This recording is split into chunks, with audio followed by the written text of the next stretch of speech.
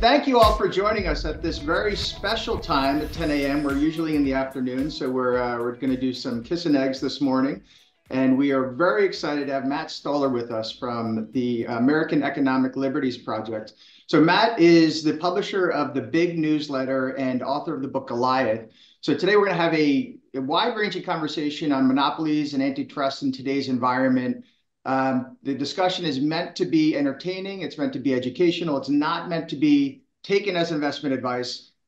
We have a Q&A button, as always, down at the bottom of the screen. We'll try and incorporate your questions into the discussion. But with us, of course, as always, Michael Green and Harley Bassman. So guys, take it off. Oh, thank you very much, Brian and Matt. It's great to have you here, Harley. I'll deal with you later. No, I'm teasing here. We're always thrilled to have Harley. All right, so one of the things that has been a real blast for me over the past couple of years has been getting to know Matt and getting to know his theory and his work behind the dynamics of antitrust. This is probably one of the most loaded topics in finance today. This issue of, are we just seeing fantastic companies and should governments just get out of the way? Or are we seeing evidence of anti-competitive and monopolistic behavior that in turn may have costs alongside it that we're not fully appreciating or aware of? And also, are those monopolies being reinforced in kind of a positive feedback loop in the ways that I often describe, talking about the influence of passive investing and how that's raising the market caps and lowering the cost of capital for many large companies? Matt, maybe you could just give us just some very quick background. How the heck did you get so involved in this area? What drew you into becoming effectively part of a revolutionary vanguard that's really pushing back against a very fundamental shift that happened over our investment lives, really the realization of the Bork doctrine and consolidation in a way we just haven't seen before. What pulled you in on the other side? Well, the short answer is too big to fail banks. Okay. I was a staffer in Congress during the financial crisis. And so I worked on dealing with, foreclosures and some stuff on the Federal Reserve. And I helped work on Dodd-Frank. You're welcome. We fixed it all. Everything's great. And when you see, I was Democrat, but I'm like, why did we choose to foreclose on everyone? That's not the party of the people kind of thing. And I tried to figure out, well, what happened? Like, well, why did we make those choices? And it led me to studying history and realize, oh, there's this whole dormant tradition. There's a whole anti-monopoly dormant tradition that we really forgot about. So I wrote a book on that, and then that actually led to thinking about consolidation across much of the economy. Big tech would be the pace setters, the Magnificent Seven, I guess, or eight or whatever, however many. You guys always have a new term. But the persistent high profit levels of our most dominant firms. Our firms are older and bigger than they've ever been. Less turnover, less business formation, although that's changed in recent years. These kinds of things you kind of notice, and then you realize, oh, it has to do with a bunch of policy levers that we changed in the 80s and continue to change in the 90s and 2000s. So this is one of the things that always jumps out at me, and it's this underlying issue of we presume that what we're watching is always the free market at work, but there's really no such thing as the free market, right? We establish rules around the behaviors, and then we choose to enforce them or not. I like to describe it as less of a free market and more of an aquarium, right? You're trying to actually create a closest possible simulation of something that looks like the outside, with characteristics emphasized in a way that you want. Do you want pretty bright fish? Well, then you don't put sharks in your tank, for example, right? But you're highlighting effectively that the way we interpreted rules changed in a very substantive way about 40 years ago, right, and has led to a very different place than we might have otherwise been. Yeah, and in a lot of ways, your initial question is, are our companies great, or are they function of market power? And I think the answer is at first they're great, and then Yep. not, right? And in a lot of ways, the economy we're living in is a little bit illusory. And I think the best example of this is Boeing, because Boeing in the 1990s was perceived of as the national champion. They were the sort of the winner of a consolidation wave in defense and aerospace. And the perception was, we have to strengthen Boeing. And Boeing is this great company that makes amazing airplanes. And why wouldn't we want them to control the aerospace industry? You fast forward to 2018, first year that they hit $100 billion of revenue. They could do no wrong. But internally, the operational capacity was collapsing. Mhm. And nobody realized that from the kind of investor standpoint, because monopolies look really good until they don't. And then the 737 MAX happens, and it becomes obvious that you kind of like what they had done over the last 20 years because of a lack of competition and then specific choices on how to organize the firm, the kind of Jack Welch model, ended up destroying the enterprise value of Boeing. And I think you see that across a lot of the companies that we think of as really great. So what you'll hear today from people at, say, Google or Amazon is that it's a very different company than it was 10 years ago. It used to be really experimental and fun and a place you could do cool things and make cool things. And now it's very bureaucratic. It's a lot like big government. And that's a function of a lack of competition. And that's what we have kind of across the economy in our top firms. It's extraordinarily dangerous situation. And right now, I think we're kind of at the 2018 Boeing moment where it looks like everything's great. And then it turns out that, you kick over a rock and cockroaches go everywhere. So I think that's a great analogy, and it highlights, it does a couple of things. One, it highlights this underlying issue of what is a monopoly, right? So most Americans, their exposure to monopoly is basically at 6 years old, their parents pull out this overly confusing and complex game that if they play it over and over again, they'll eventually figure out the rules associated with things like You make your Monopoly. sister cry. You'll make your sister That's cry at some point in the process, right? right. Or your parents will make you cry, and you'll figure out how to fight back against them in a Are variety you, of do you, ways. do you, Michael, do you need a hug? What kind of parent? Exactly. Here we go. Yes, thank you, Are you Matt. all right? I'm Are you, feeling fine. are you Okay, okay? so Harley, do you want to intervene here? I feel like Let Mike talk for a wow, while. Harley, did you bring this guest or did I bring this guest here? This is a hard crowd here. All right. So I want to share a couple of slides that hit on these issues, and as Olga, my favorite member within the Simplified team, likes to point out, I'm going to go off the reservation for 2 seconds because I forgot to put something in, but I do want people to actually see a couple of slides. So one is this issue of, does size actually matter? Or are we actually empirically seeing the data that Matt's talking about? And there's actually a growing body of literature that's highlighting that indeed we've actually seen fairly significant increases in concentration. Grion wrote on this in 2017, and actually I'm going to go, as I said, off the reservation, share one slide. Olga, I apologize. This is straight from the same paper for the source for those who are paying attention. But this is what's called the Herfindahl-Hirschman Index. This is trends in industry consolidation. And part of what's really important to understand is that the levels of consolidation that we're experiencing directly higher than the levels of consolidation that we had prior to the deregulation wave in the early 1980s, right? So we've actually taken a pattern that had become largely shrinking companies, more companies listed, et cetera. Now we've consolidated them fairly significantly. We're running somewhere in the neighborhood of 30 to 40% above the levels of concentration that we had 50 years ago. Matt, is there anything I said there other than the Olga part that you want to add to? Well, that chart ends in 2014, and I think Exactly. you Yep. probably see it go up a little bit Yep. more. Yeah. There's No, some I think data. that's right. I think that's right. So the data I'm just using is the 2017 data there to just show that.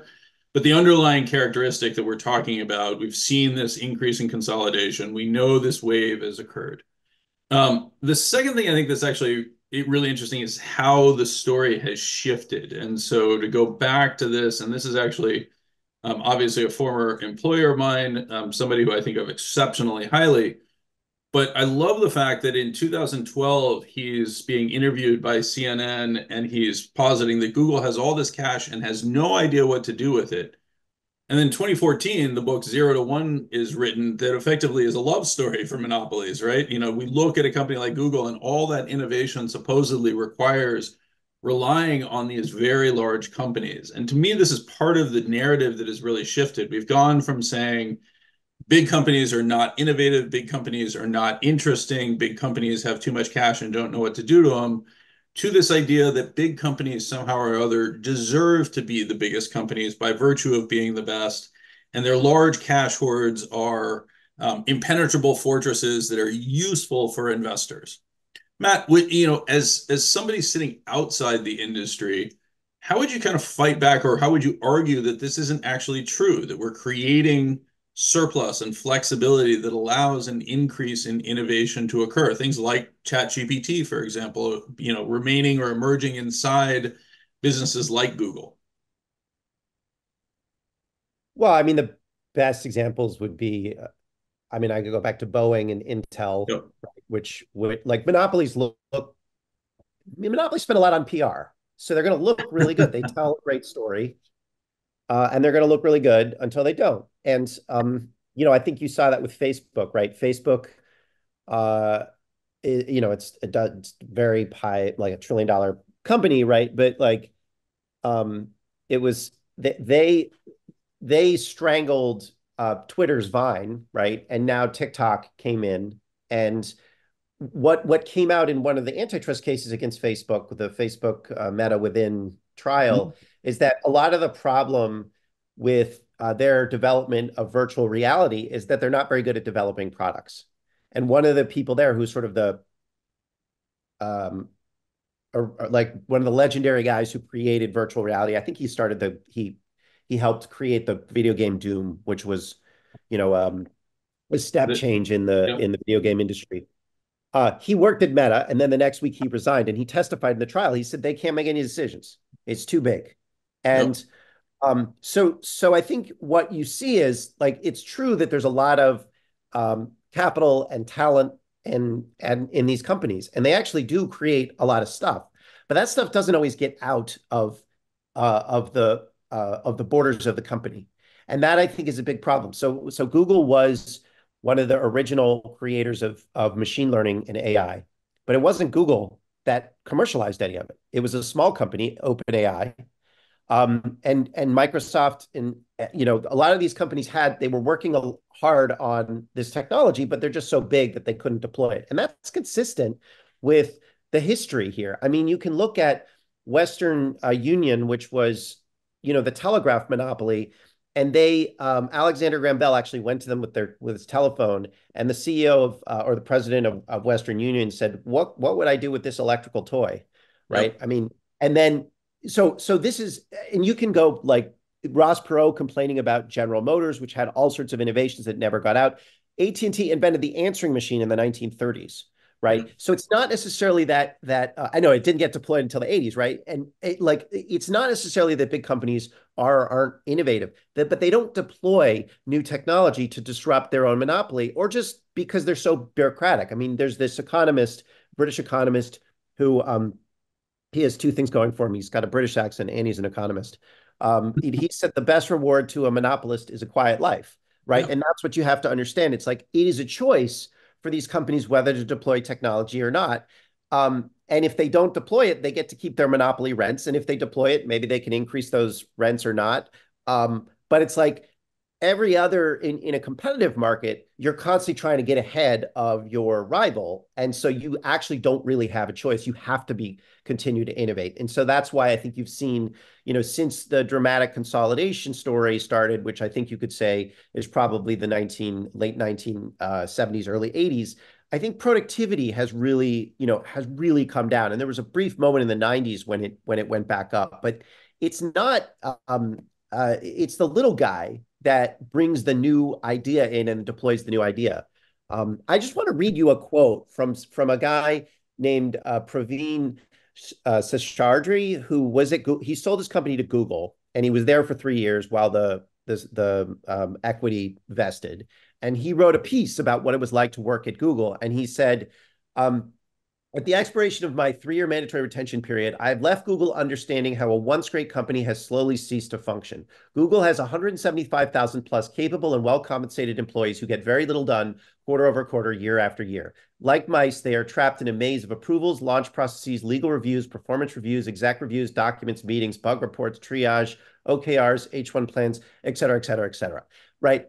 That's the fundamental problem here. And a company like that is ultimately going to stumble the way that a Boeing stumbled, or the way that we've seen other great companies like General Motors or US Steel or throughout history stumble. And that's very, very dangerous. Not necessarily for Wall Street, although it could be dangerous for Wall Street. It's not good to be a Boeing shareholder over the last 5 years, but it is dangerous. So Hey, Matt, yeah, go ahead, Harley. can we zip back and fly up like 30,000 feet? I'm thinking about, I mean, just my politics are, I'm a believer in antitrust, and I do believe that we have a number of monopolies that should be broken up. So you know where I stand on things. I'm kind of curious, how do you view, we had the antitrust era in the aughts and the teens, and Standard Oil got busted up into 6, 7, 8 companies. And then we had the next round where we had like AT&T and Microsoft kind of roughed up by antitrust. And now we have Google under the microscope, where the notion is we're going to take apart the search versus the ads, and the government's after them. How do you put them together in a line? Is it different now than it was prior? Is it the same sort of analysis? Has antitrust changed? Or has monopolies changed significantly since, the good old days? So I think it's a great question. I think we are in a historically unusual position because, you can trace the anti-monopoly. It's not just antitrust. Antitrust goes back to the 1890s to deal with a certain legal form called a trust, which is essentially a big corporation. But prior to that, there were a bunch of different laws to control corporations and monopoly at a state level, at a local level.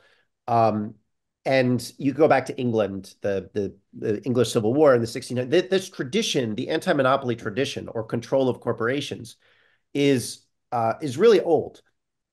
And we never saw corporations as purely private until really the 1970s. They were always understood as this thing that the government chartered to allow a bunch of people to get together with some capital and some knowledge and to do something useful and make money at it. Whether it was, okay, you guys want to get together and build a railroad, a dairy processing plant, whatever it is. And not be sued personally. I mean, that was the key not be thing. sued personally, but also limited liability was the whole idea, Right, but also being able to collaborate, right? Like but that's right. And there were corporate forms that did actually impose liability on shareholders. So that we've had very like banks, you used to be personally liable as a shareholder of banks in the 19th century. So there are a lot of experimental forms of how we structure corporations. That history has been kind of lost, but as we just airbrushed it out and said, oh, America's always been capitalist in the end. That's, and it's like that doesn't really tell you much because there's lots of details. Antitrust was sort of one of the ways that we brought that 19th century and 18th century tradition into the 20th century and submerged industrial power into democracy, into forms of self-governance, right? That was always the risk, that these corporations would get bigger than the state or more powerful than the state. What happened in the 80s was the implementation of a new way of thinking, which was just that the state should back off almost entirely. And monopolization, bigness, wasn't something to be feared, but was a symptom of efficiency. It was good, right? And that's why you have a systemic roll-up of power across the economy. And you have whole business models that are built and designed around monopolization because the legal framework changed. And so you look at something like Google, which has 9 products with more than 2 billion users, 15 products with more than 500 million users. It's global. It has 90% share in online advertising. It's a communications corporation that is bigger than anything we've ever seen. Same thing with Facebook, same thing with Amazon. These are corporations that we've never seen anything like this because we've never had a policy paradigm that allowed anything like this. I mean, the global scope of it as well. Standard Oil controlled everything in the world in 1912. I mean, I would say, as a matter of fact, that's probably more dangerous and damaging than Google is now, although Google is dangerous now, in my opinion. I don't necessarily agree with that. By the way, AT&T also had a monopoly on everything. I mean, no, but, you no, know, but than I am. AT&T didn't, there were independent phone companies, but AT&T was also very careful about what they did because they understood that they were a regulated utility, right? Google was, and they were regulated actually at a municipal level. That was something very, people don't really remember about the phone industry. Until 96, there was municipal regulations.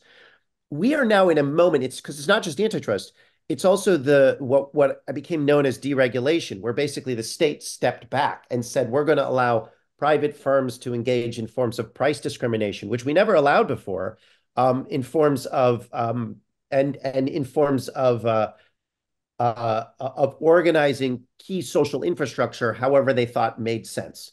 So Matt, can I get you to pause for 1 second there? Because I just want to make sure people understand a couple of the points that you're raising.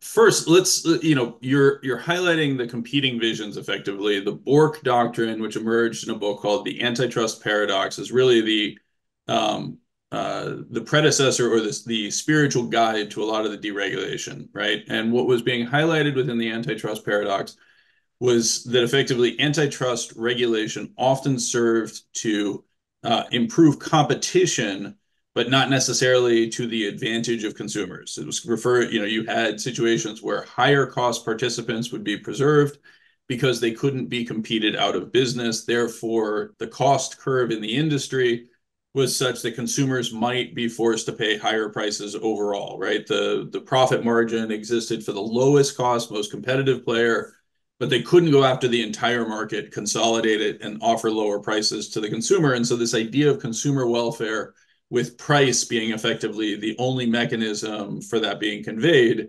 is what took hold, right? That's a time horizon, Mike. I mean, Amazon went out there and destroyed Barnes and Noble. Yep. And if they killed them, they went and then opened their own bookstores up. So it depends upon your time horizon for how the consumer is going to do things. I mean, very often you have to go and kill these things in the bathtub before they get out.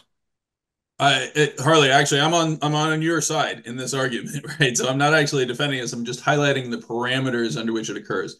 I think the second thing, though, that a lot of people really struggle with is like, what is actually a monopoly, right? What does a monopoly mean? And this goes to the points that Matt was making, that the counterfactual is really hard to understand, right? We can talk about, is the world a better place because of the existence of Google?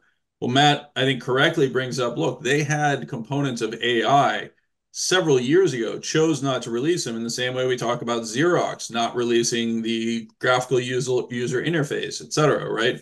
Or AT&T or Western Union not releasing telephones, right? Not assisting in the rapid deployment of those.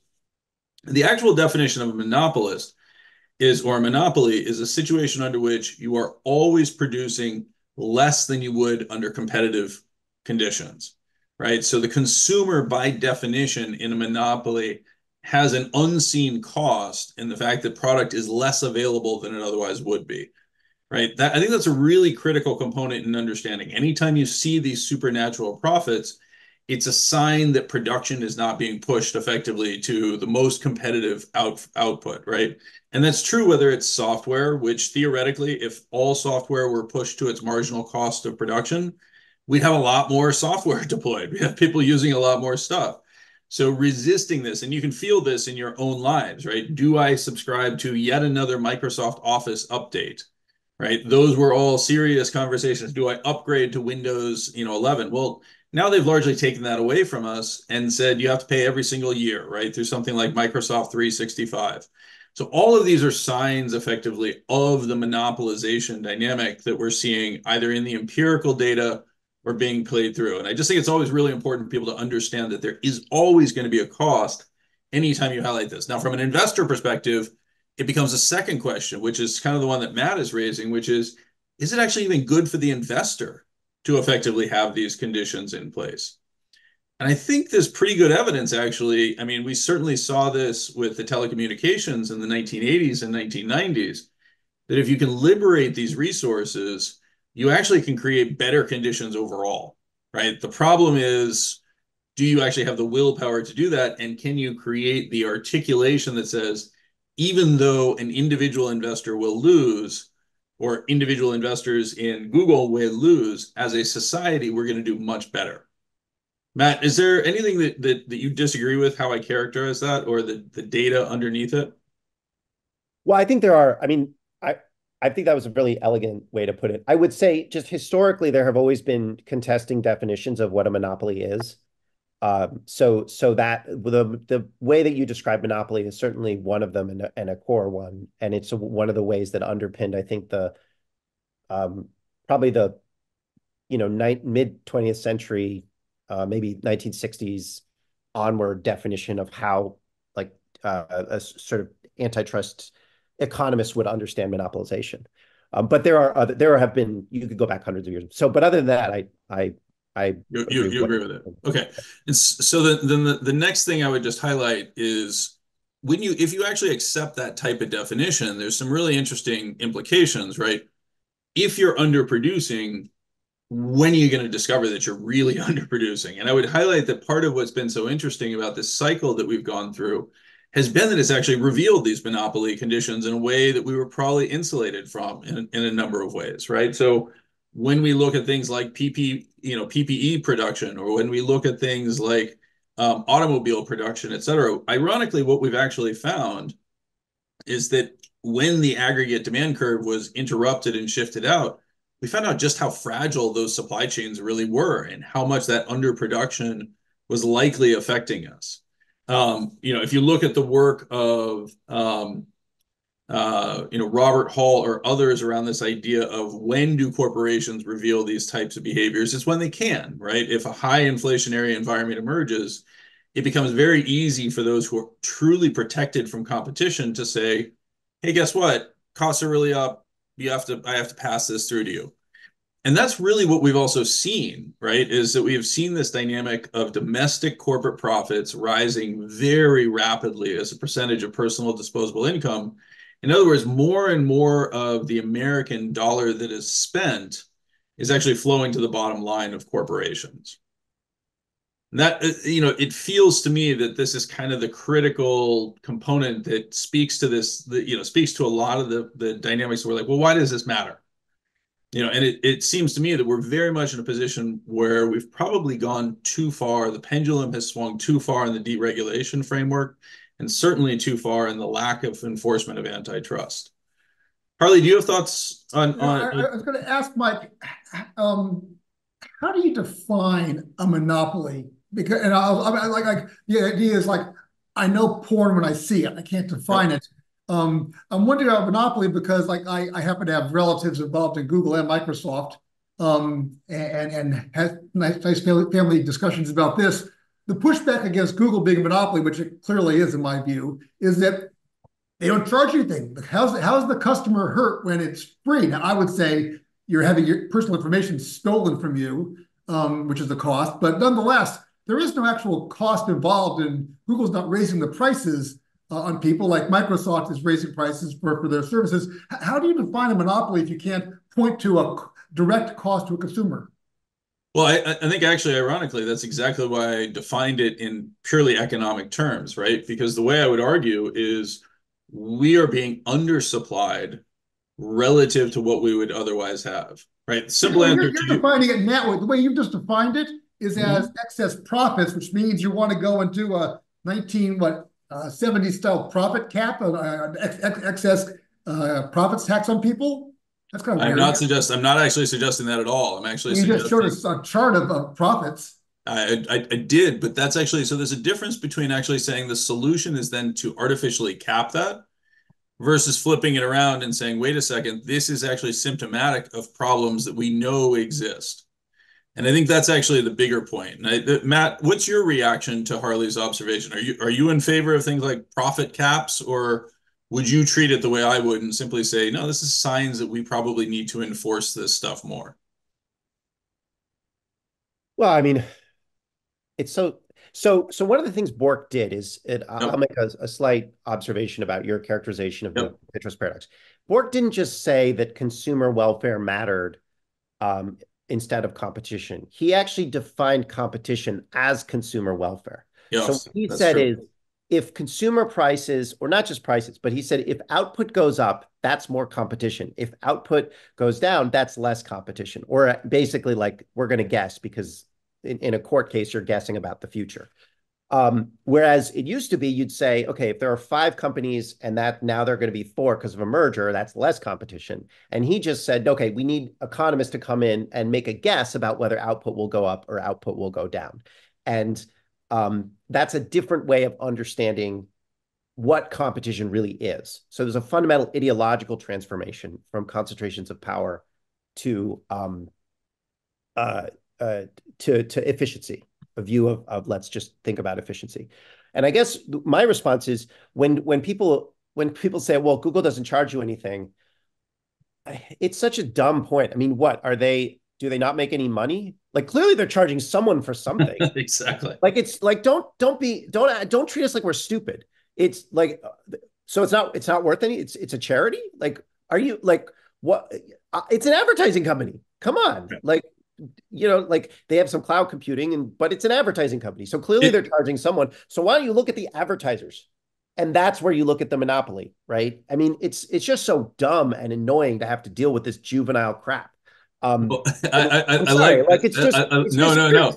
Like, I love the fiery outbursts because it's the sort of thing that I'm known for as well. But it's always so circling back.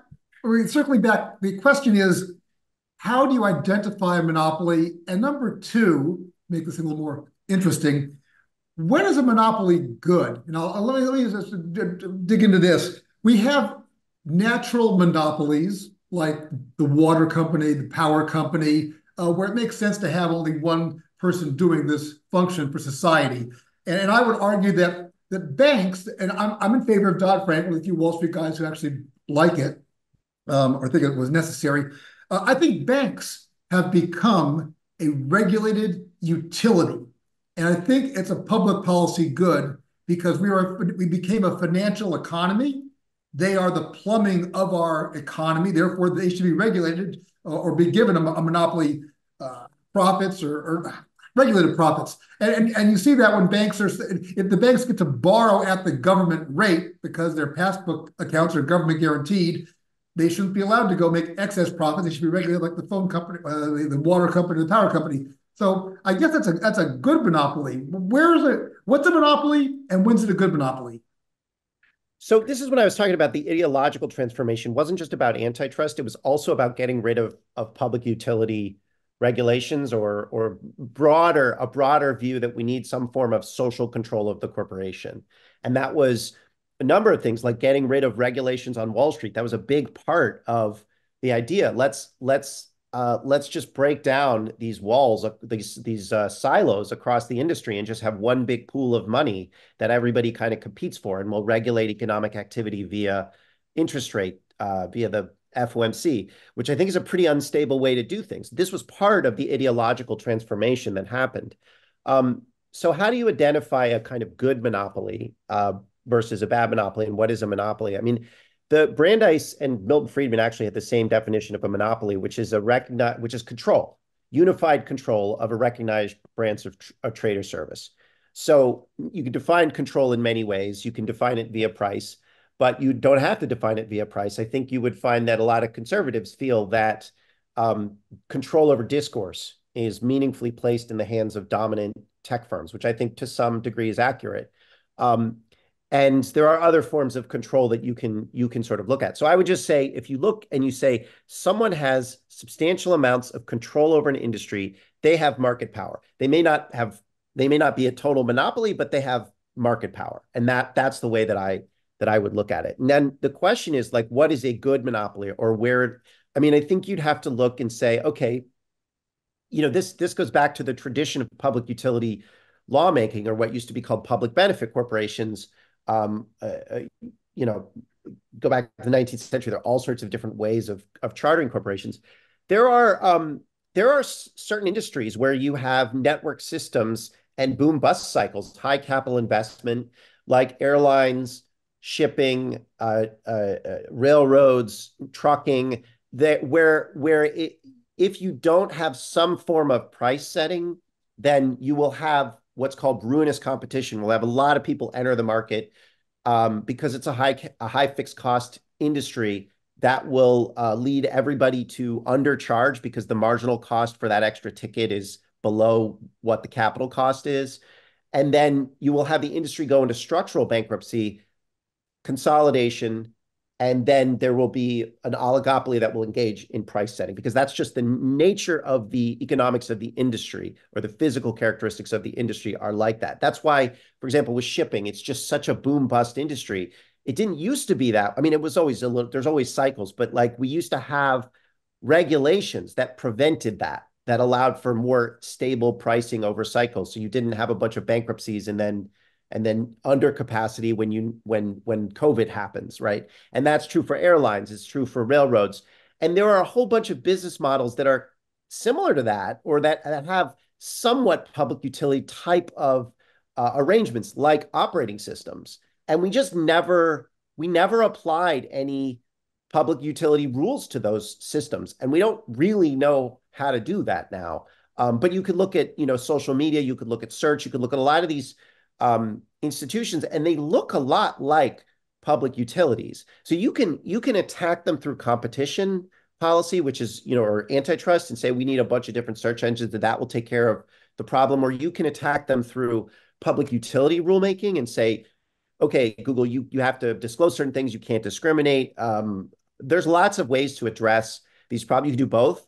I would argue we just need a reconceptualization of what it means to actually have some form of social control over these institutions, because right now they have control over us, and that is very dangerous. And it may not look dangerous. And I think your point about a higher profit share for corporations is true. And in many ways, monopolies are, at least in the short term, really good for investors. But it is dangerous long term. And I'll say it's also not always really good for investors. And I think a really good example of this is that NVIDIA tried to buy ARM a few years ago. And their goal there was, okay, we're going to monopolize, or we're going to go in, not monopolize, we're going to go in and we're going to go in and try to get into the data centers, and compete with Intel, and potentially deny other firms access to ARM's semiconductor designs. Yeah. And the Federal Trade Commission blocked them from buying that, and there's a lot of industry dissatisfaction with that as well. So they weren't able to buy it. And now you look, and it's a few years later, and NVIDIA and ARM have both done fantastically well, right? And NVIDIA obviously much better, but imagine if NVIDIA was spending its time incorporating ARM into its corporate structure instead of really focusing on its AI chips. That would have been the cost. And I think you can look at that and say, okay, it's not always good that firms are bigger and have kind of more ability to leverage into different areas, because they often lose focus. So I wanted to so what are we supposed to do right now? So this is actually, Harley, let me interrupt. This is a perfect opportunity for us to bring in your poll question, which is a question around Google. Can we bring that up, Brian?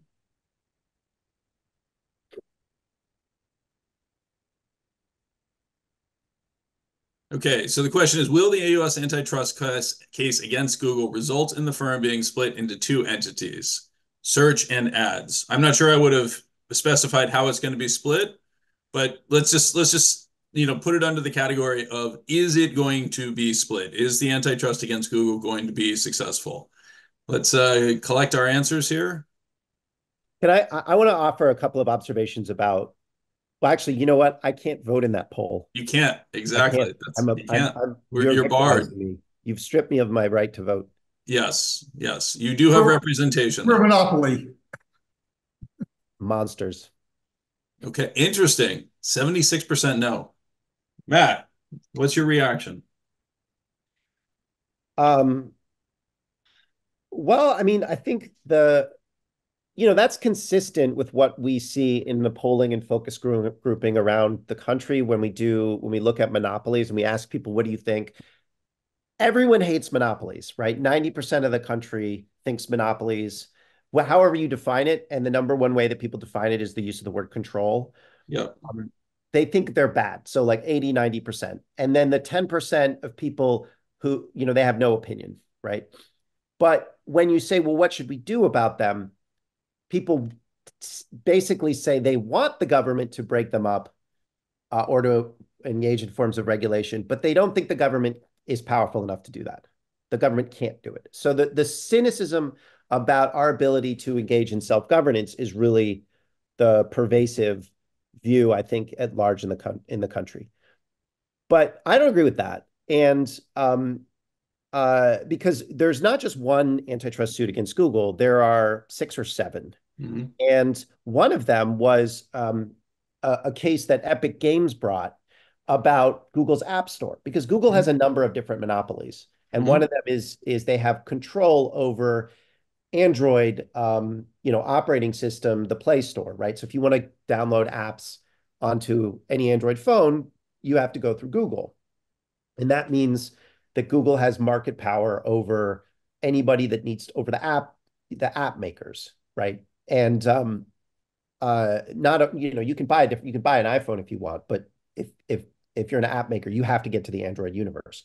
So Epic Games sued and said this is an illegal monopoly. And they also sued Apple. Apple suit, they lost most of the counts. They won one of them, but it was a fairly weak outcome. But in the Google suit, it was a jury trial, and the jury found for Epic Games. So the jury said Google is an illegal monopolist, right? So from now on, Google is an illegal monopolist. That is what a jury found, and it'll get appealed, but that's what they found. And a judge could just rule in the next couple of months, we're going to break off Android. If he wants to, that he could do that. And people it's beyond our comprehension, the idea that the rule of law might apply to these powerful entities, but it just happened, right?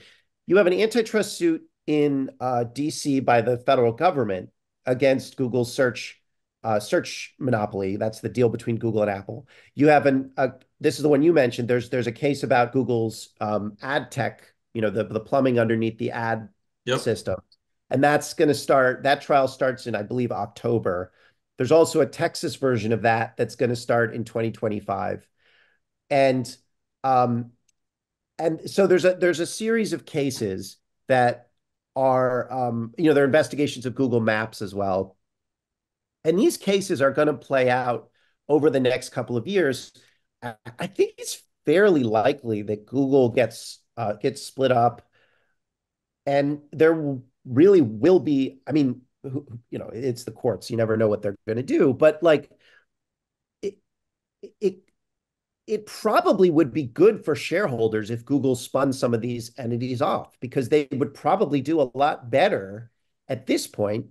YouTube could cut deals with lots of different companies if they weren't part of Google. And, the same thing, the ad tech business is probably not doing as well as it could. I think what you could start to see is some pressure from Wall Street for Google to start spinning off parts of their firm. And they even anticipated this when they formed Alphabet. The whole formation of Alphabet was about saying, well, we're going to make ourselves easy to split up for the government. So I think it's fairly likely. I don't know if it's going to be that particular breakup, but I think it's fairly likely that Google will be split up in the next couple of years. I think chopping up Siamese twins is kind of challenging to do. Is the answer really to try to prevent? Like, should the government have said, Google, you can't buy DoubleClick and YouTube, Facebook, you can't buy Insta and WhatsApp, Microsoft, you can't buy Skype? If we had said that from the beginning, would that have solved the problem, or are monopolies the natural course of the economy? Yes, I am fully in favor of government enforcers having a time machine and retroactively not allowing those mergers, because that would have actually addressed the problem up front. And it is a real tragedy that we didn't stop those mergers.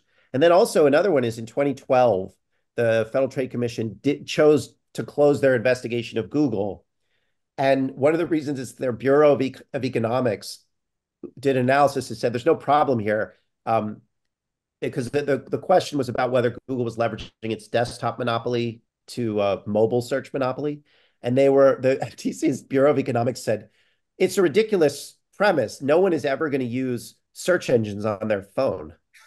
I mean that was 2012. It's not like this is like 5 years the iPhone has been out. Like it, I have contempt for economists. I mean, this is kind of why. So a But couple like, a couple of quick things, and we have a few questions that I think are actually really timely on this. But the point that I would actually make is I love actually, Matt, that you're taking the other side of the equation, and roughly 75% of our viewers mimic what we're hearing in the markets, right? If you go back to the chart that I shared earlier and you assign any of the increase in corporate profitability to growth of monopoly or the monopoly-like characteristics. And in particular, if we go a step further and say, looking at this increase in profit margins and profit capture by private companies, we know that a larger portion of it is actually coming through to the companies like Google and Microsoft and Apple that are exhibiting monopoly-like characteristics, certainly relative to other areas that are not, right? So the corporate profitability has been much more a function of the largest companies as compared to, say, the Russell 2000, for example, where we haven't seen the same sort of profit right. shift. And so this is a really critical risk. This is actually exactly why I'm framing it, because what we're talking about here is going back to this whole definition of monopoly. You're talking about the control feature. Well, that control feature really basically allows me to say, I don't need to worry about the competition. I don't need to produce and fully satisfy the market. And so if we break those up and we actually see that, we're going to likely see both a fall in profits and an outward shift in production that in turn leads to falling prices, better outcomes for consumers in aggregate, far more competition, and more interesting stuff coming out in a faster way. I think the second thing that I really like about that is we got a response from one of our listeners saying they voted no, that the US government was going to break up for it based on the performance of this Congress. And I think that's actually a really interesting point that you were raising as well, Matt, that effectively the reason people are anti-action in antitrust is they presume somehow or another that the government then takes over as the entity responsible for the implementation and the subsequent behavior. Ironically, I don't think that has to be the case at all. I think they actually just simply have to say, no, you're not allowed to do this, right? That you were forced to break up. Now you guys figure it out, right? You as the private sector figure out how to implement this. Here are the rules. You just can't go around. Hey, Mike, Does that feel fair, Matt? It does, yeah. Okay. Harley, you were going to say something. yeah, I hate to go and pick a scab, Mike, but seeing as you're a charter member of Team Transitory, Yeah, the one that everybody is now acknowledging is correct. But anyway, go ahead. Except for the inflation part, yeah. Do you think that this increase in monopoly profits and monopoly control of these, larger companies is a contributing factor to inflation, and that it might actually be, something you're missing when you say inflation will be coming back down again? Oh, I don't think there's any question that it's actually contributing to this. This is part of the reason why I highlighted the dynamics around quote unquote greedflation, right? I think it's important for people to acknowledge that there is no single component here. We stepped into a situation in which we did something totally unprecedented. We shut the world off, we turned it back on, and we're surprised that there were significant disruptions. Those disruptions in turn manifested themselves as the ability to raise prices because we've allowed this consolidation to occur, right? And will prices retreat in the way that we might otherwise expect?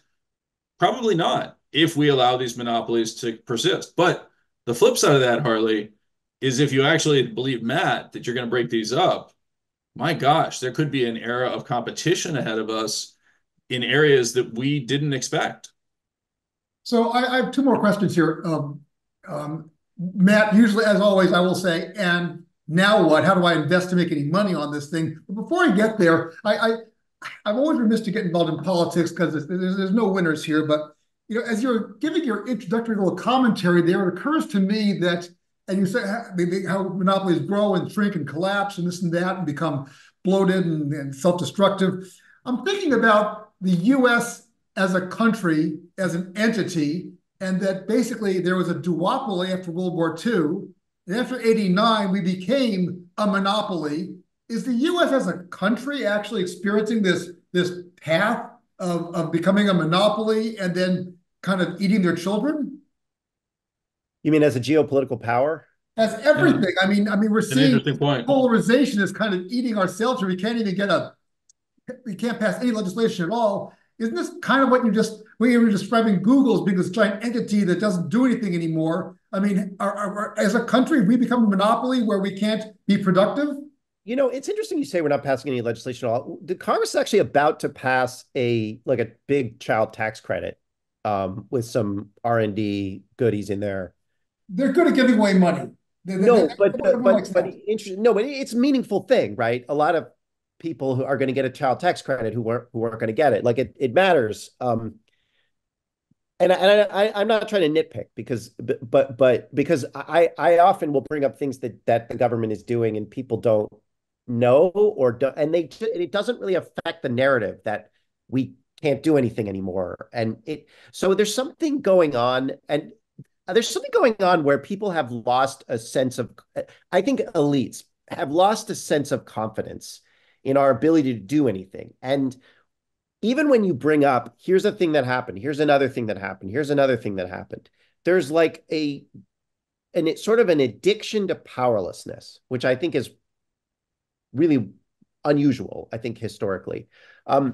Is America like a monopolist? I think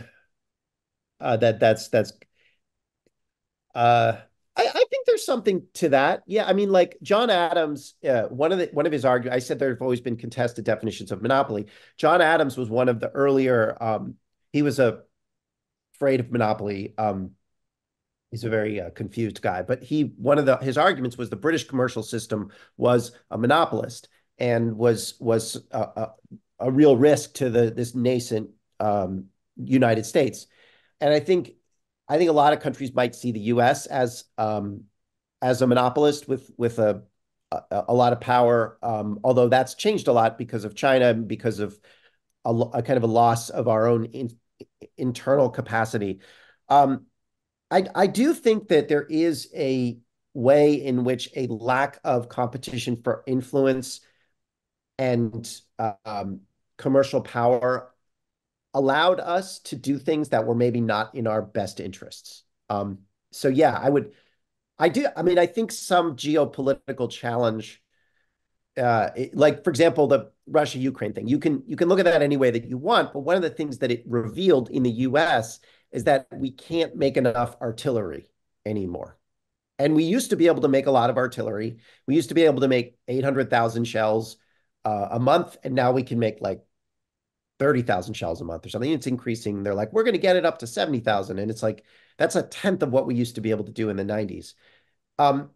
So there is a sense in which a challenge like competition does actually reveal problems that you didn't necessarily need to deal with before.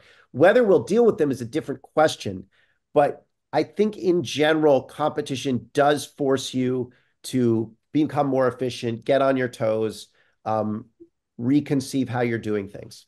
Mike, if this is in your wheelhouse, you love talking about the fall of the Roman Empire, one of your favorite books.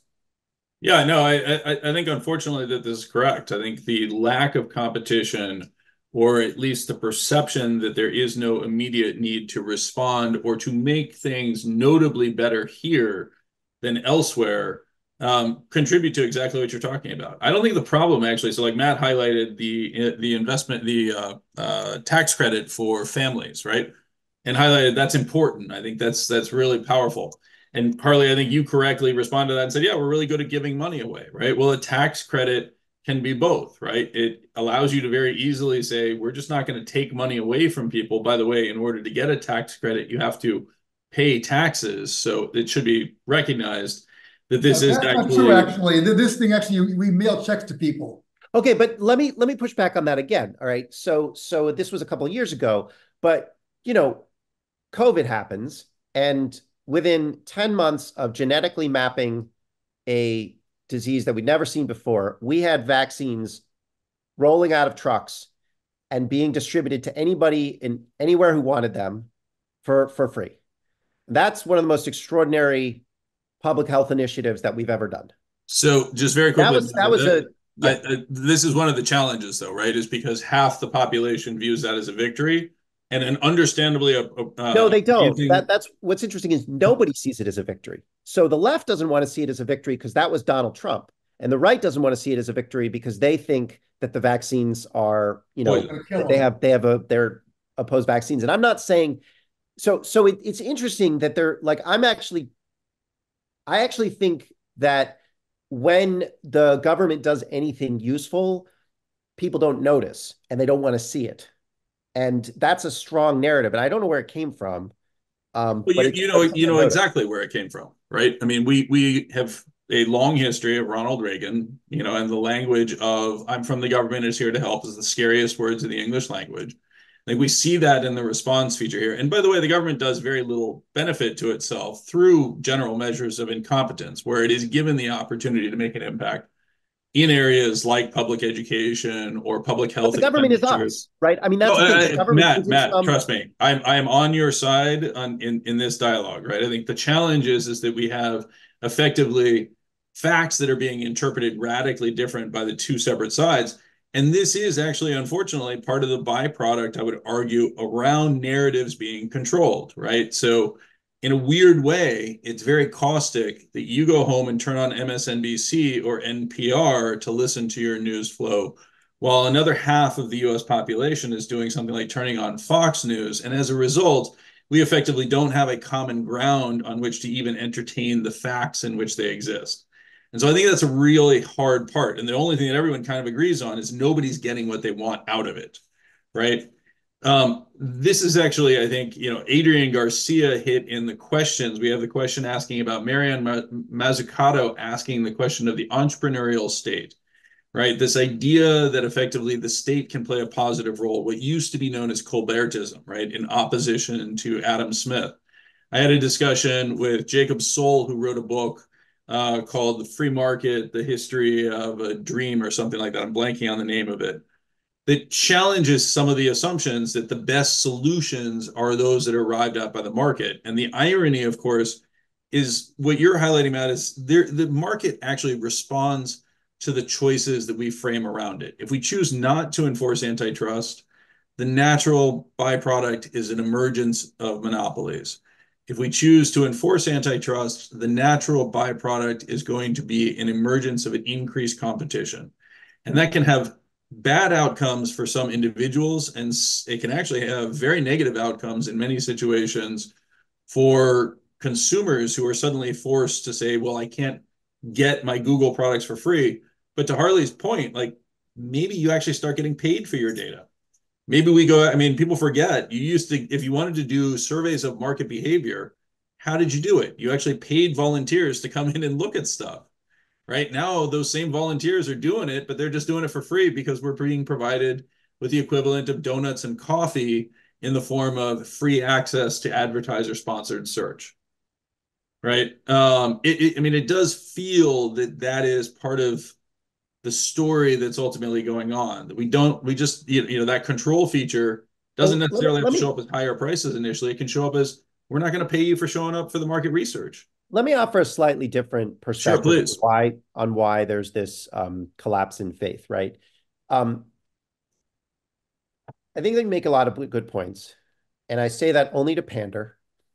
But you fit right into this panel. That's perfect. Okay, go ahead. I actually pin the loss of faith to the financial crisis, because what is a really interesting dynamic where the financial crisis got me to think about monopoly. And I was writing about it, and I got really into it in like 2012, 13, 14, 15, started writing about it, right?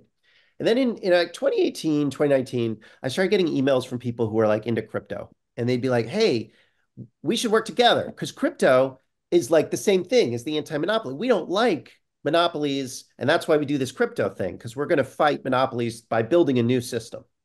And it was pretty interesting, and I didn't think much of it. Then a couple of years later, I was like, this is all, this looks like a giant scam. Like, what's going on here? And these were well-meaning people who cared and had strong political views, and they were engaged in blockchain stuff because that was a political choice. It wasn't like it wasn't like email is so much cooler than mail because you can just send it and it goes instantly. It's like, this is a cool thing that's a less efficient spreadsheet, right? It was a pure political technology. It wasn't actually something that could do something with that was better than what you could do with existing technology. And then I looked into the formation of Bitcoin, and Bitcoin in the code mentions a headline about the bailouts. Yeah. And it was, what I realized is that there were two radically different views of how people thought about the lessons of the financial crisis. And my view was, okay, there's this corrupt intertwining of government and banks through a bunch of different institutions, the Federal Reserve, Treasury, so on and so forth. And then the banks, which I think Harley, as you noted, essentially it's a public system where we hand out charters. I wish we could pay Jamie Dimon as a senior civil servant, because that's what he is. JP Morgan's a government bank. But my lesson is, when we pull away all of those rules that are important for fostering a democratic system, and you build a government that's designed around consolidation, that's what you get. And that's bad. And we should build a different governing system, because if you incentivize corruption, you get corruption and oligarchy. The Bitcoin and then the blockchain types were like, okay, it's all corrupt. Government is inherently corrupt. So what we need to do is get away from having government and actually just not even try to come together and build a society. We are all free-floating individuals who should be off the grid if we choose. And that's a very different ideological choice. I don't think that is actually a sustainable choice. I think, as we saw, it was like it was a giant scam, but like, it was an ideological view that I think is very strong in our society now, that there is no such thing as a collective shared interest, and there is no way to collaborate to actually help each other, at least through politics. You can do it through volunteerism, but not through the art of politics, which is the art of building a society. And that, I think, we saw with President Obama, was so inspiring in 2008 to so many people, and then was so fundamentally aristocratic in the ends that he pursued, and so harmful to so many people, that there was this tremendous loss of faith that democracy even could work. And that's where we are. And I think I agree with a lot of what you said about polarization. That's a real phenomenon. But if I saw up close how unwilling the Obama administration was to govern, and I saw the Democratic establishment argue that governing was not the point of politics, to protect Obama and to protect what they were doing. And you tell that lesson enough times, I don't think you need to tell the Republicans that governing is bad. They already believe that. They believe that since the 80s. Obama told that to Democrats. And so you have this now basically a bipartisan consensus that governing isn't something that the government should try to do. It's changed a little bit, because there's been a sort of a quasi-rejection of Reagan, a quasi-rejection of Obama, but it is still there and it's very strong. So I think that's a great place to wrap up. And now Brian has shown up and he's basically saying, all right, come on, Mike, wrap this up, baby. Look, I think what you're highlighting, Matt, and I think in particular your last comments, that there is some break in the hagiography of Reagan now. There is some break in the hagiography of Obama. And that does feel to me to actually be the first signs that this dialogue is changing. I think, again, the statistics that we got on the breakup of Google, the reaction that we're seeing within the conversations on chat or Q&A are largely about this dynamic of, we just don't trust the government. And to your, I think what you're highlighting is that I think we're just now starting to see people realize that that's actually an unacceptable outcome, right? That we do need to figure out some way to come together so that as a social species, we can actually start working in a positive direction. I think the irony that I would highlight is that a lot of that is actually going to involve some surprises to the investor class. One of those probably being a far higher probability than 25% that something like Google gets broken up, and that starts the process of retreat of the extraordinary profitability that we've seen in many corporations. So I see you nodding in response to that. I think this is going to be one of the really interesting questions. And then the last thing I would just say is, like, why do we care about this? Again, to share one last slide, the simple reality is that competition doesn't work unless you actually do have markets that are broken up where individual opinions can matter. And so this is my, personal crusade. We need to recognize that our theories of how markets work actually require somewhat similarly sized players. When you have giants trampling around, the reality is that the small investor, the small fund manager, really is actually just trying to stay alive in a very rough sea as compared to think strategically about what the world looks like going forward. So with that, I'll stop my diatribe. Matt, thank you so much for joining us. Harley, it was awesome to have you here. You only used Team Trans once. It's a clear sign that victory is upon us. And I'll let Brian take it home from here. Yeah, so people who had the over on Harley's comments on Team Trans, apologies for that. But if you want to learn more about Matt, check out mattstoller.com. You can follow Matt on Twitter, or X as they call it. And obviously they're doing their best to make sure they're not a monopoly. So he's at Matt Stoller. And then next month, we have industry legend. Yeah, just Matthew Stoller. I've screwed that up a couple of times. There's some guy who has Matt Stoller, and I feel bad for him. Okay, so Matthew Stoller, sorry, at Matthew Stoller on Twitter X. And then next month, on the 14th of March, we're welcoming industry legend Jim Grant of Grant's Interest Rate Observer, of course, who joins us to discuss soft landing, the Fed pivot, and other stories you might have been tempted to believe. So thank you all for joining us, and we'll see you next time.